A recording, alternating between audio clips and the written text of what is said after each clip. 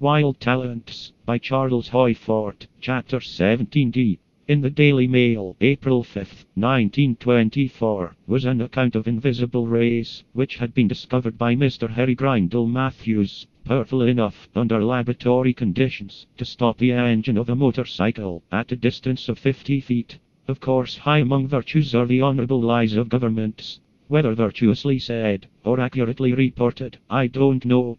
But it is said, or reported, that, in the year 1929, the British government spent $500,000 investigating alleged long-distance death rays, and developed nothing that was effective. It is said, or reported, that the Italian Navy gave opportunity to an inventor to demonstrate what he could do with death rays, but that his demonstrations came to nothing. We have no data for thinking that, in the year 1929, any government was in possession of the secret of long-distance death rays. The forced landings of the French airplanes, in the summer of 1923, remain unexplained.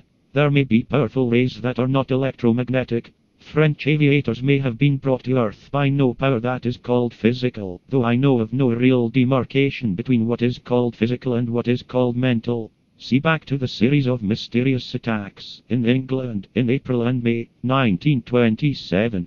3 times, as if acted upon by an unknown influence, automobiles behaved unaccountably. Our data are upon accidents that have not been satisfactorily explained. There have been occurrences that were similar to effects that inventors are, by mechanical means, striving for in the cause of military efficiencies.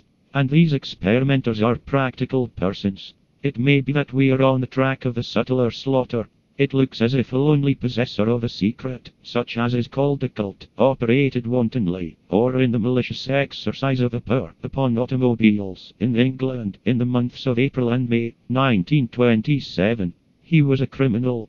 But I am a practical thinker and a useful citizen, on the track of much efficiency, which will be at the disposal of God's second choice of people, which I think we must be, judging by the afflictions that are upon us, at this time of writing, a power that would, by this great nation, be used only righteously, if anybody could ever distinguish between righteousness and exploitation and tyranny.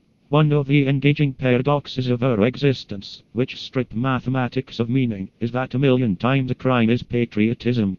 I am unable to conceive that a power to pick planes out of the sky would be so terrible as to stop war, because up comes the notion that counter-operations would pick the pickers. If we could have new abominations, so unmistakably abominable as to hush the lubricators, who plan murder to stop slaughter, but that is only dreamery, here in our existence of the hyphen, which is the symbol of hypocrisy.